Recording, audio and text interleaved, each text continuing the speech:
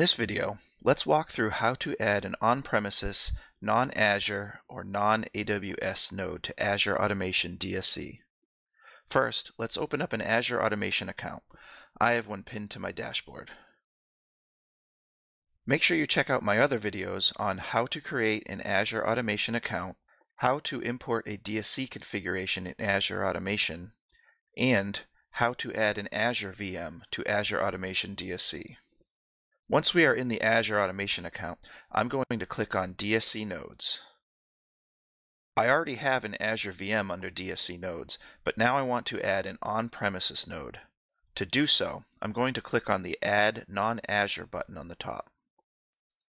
This will open a new page with the directions for onboarding machines for Azure Automation DSC.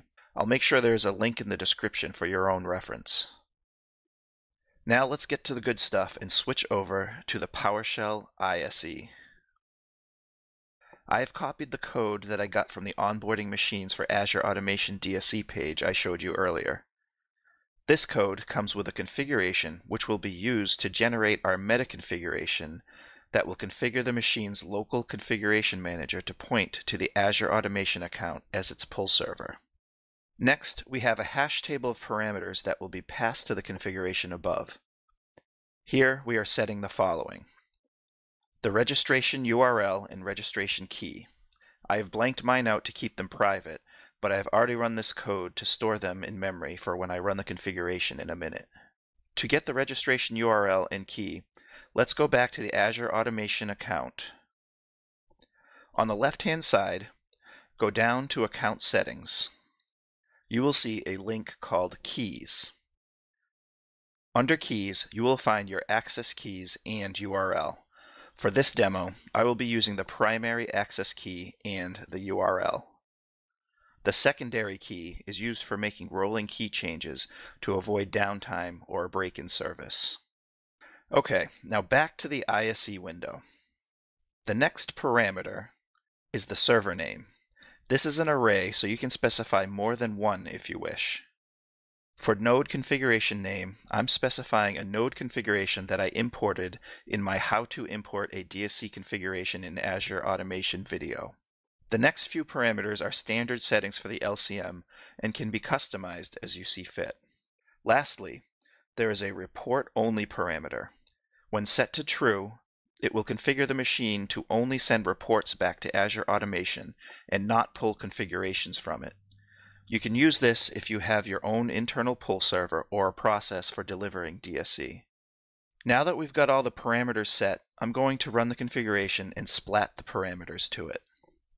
This creates a meta-mof file that will be used to configure the server.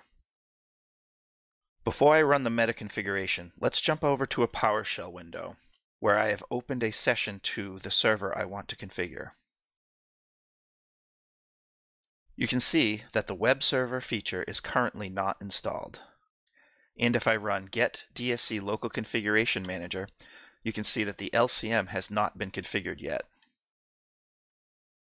When I drill down on the configuration download managers, they are all blank. I'll come back to that later. Now I'll run set DSC local configuration manager and point it to the path of the meta configuration file.